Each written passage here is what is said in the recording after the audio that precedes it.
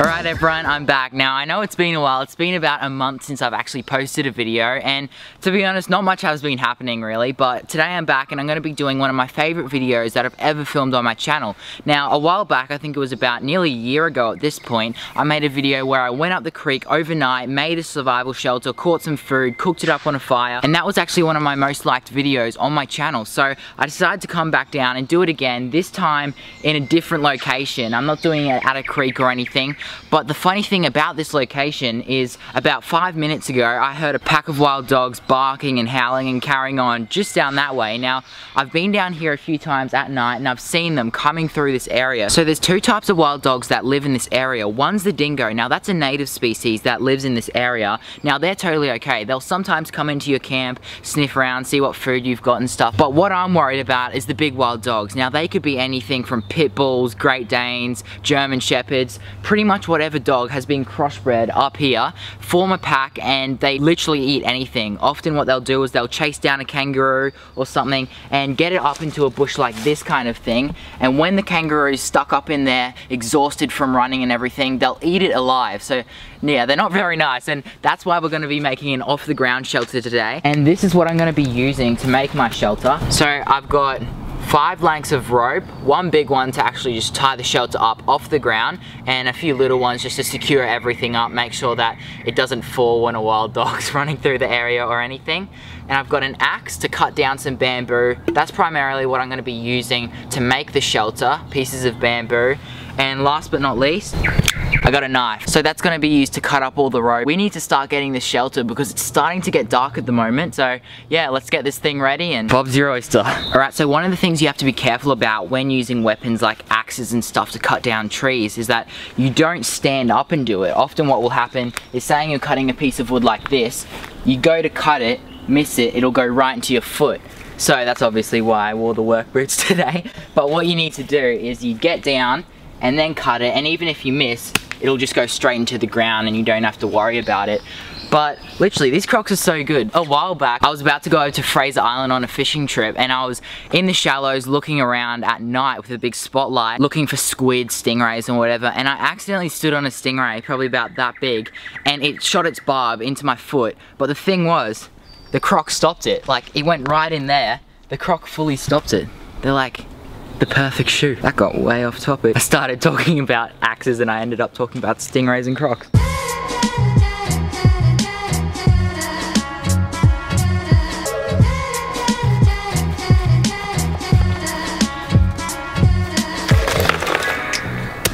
So pretty much the idea for the hut is to get 2 pieces like this around the same height, lay them down a bit like this, get 2 more pieces on each side, secure it all up, and then just lay planks down.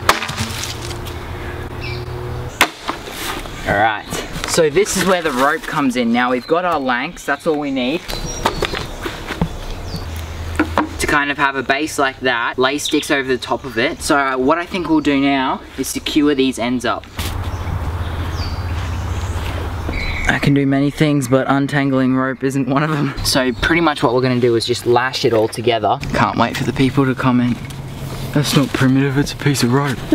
Nothing says primitive like a piece of rope. But apart from the rope, it's all primitive. And the knife, and the axe. But besides all that, yeah, it's primitive. Did you hear that? Bigfoot. Alright, and to finish it off, just a granny knot. And then we're going to do that to the 4 corners.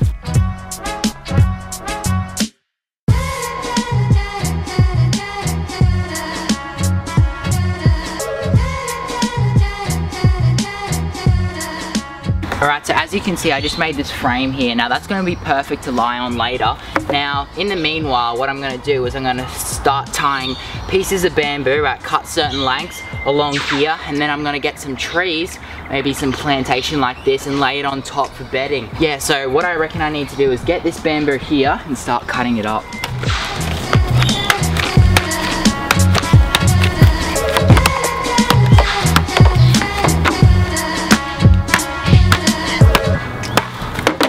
Right, so I'm gonna space them out and see how many more I need. Starting to look pretty good. Yeah, it's right, it's right. Now I'm gonna secure up all these with rope.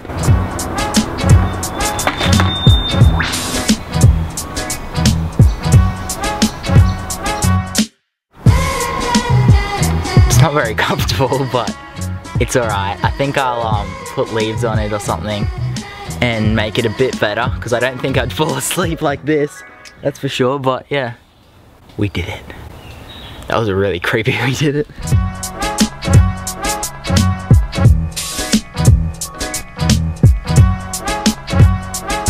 Alright, so what I'm going to do is I'm going to throw a rock up over that just to get the rope up over it.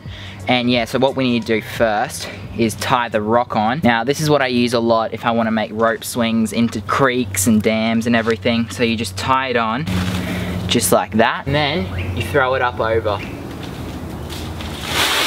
Then what I'm going to do is I'm going to get that rope, tie it onto one corner and do the same, and then, I don't know, lift it up I guess.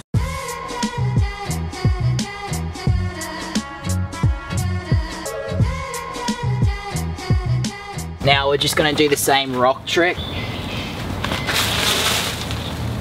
Well, that didn't work. There we go.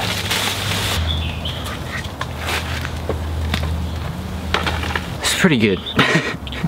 I don't even know what I'm saying. Like, I haven't eaten anything all day. It's literally like 6 foot tall. But take a look at that. Oh, that's so good. I don't know what to say. I'm hungry. I feel like this is gonna end so badly. With me in tears, crying because my heart broke.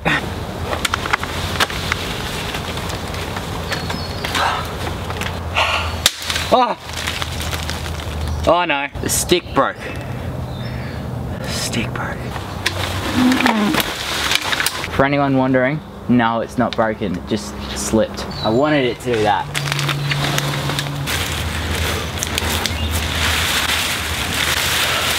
Got the ferns. Right, so now we're just gonna lay our ferns down. So that's my bed for tonight. It actually doesn't look too bad. Alright, so I just got finished making this shelter. Now, it's pretty good. It's about 5 foot off the ground and then about 4 foot off the ground once I actually lay on it. It goes down about a foot because of this tree. I thought the tree snapped before, but it was just another branch snapping, so that's alright. But what we're gonna do now, it's starting to get dark at the moment. The wild dogs should be coming out soon, so yeah, we don't want to be around here when they come out. So I'm gonna make a fire here so I can stay warm tonight, and hopefully my hut doesn't catch on fire, because that wouldn't be too good. I'm saying it's getting dark and we need to get a fire, but I'm just standing here looking for koalas.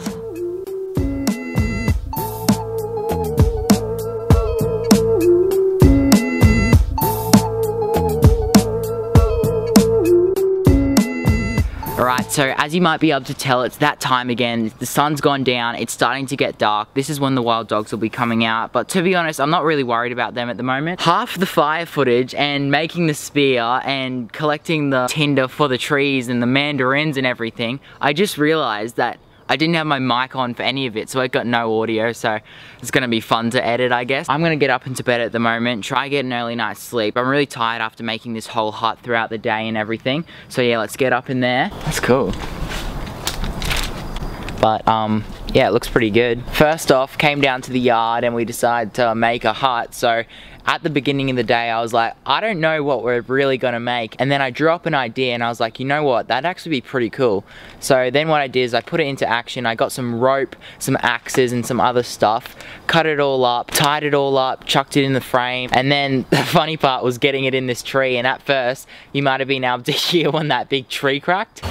Oh!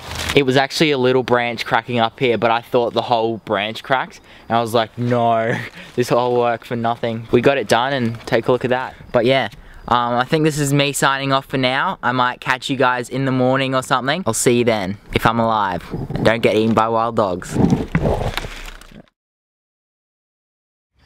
Alright, so it's the next morning.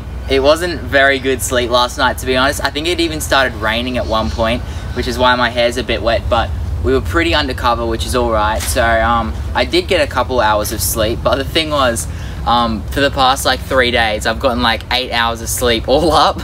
So of course, now's the time where I decide to make a primitive hut and go out into the wild and everything. But it was pretty good. It was an awesome experience, and it was really cool to make this hut. I'm going to keep it up here, and what I'm thinking of doing is even adding more bamboo to it and making a primitive raft out of it, and maybe trying to catch a fish off of it or something. But yeah, who knows, we'll see what happens. But yeah, thank you guys so much for watching. If you like this video, make sure you leave a like, comment down below, and subscribe just by clicking that big red button down there and clicking the bell button beside it. And if you like this kind of stuff, make sure you go check out my Instagram account, Facebook, and Snapchat. So yeah, thank you so much for watching. I'm gonna keep chilling on this hut for now, but I'll see you again in the next adventure.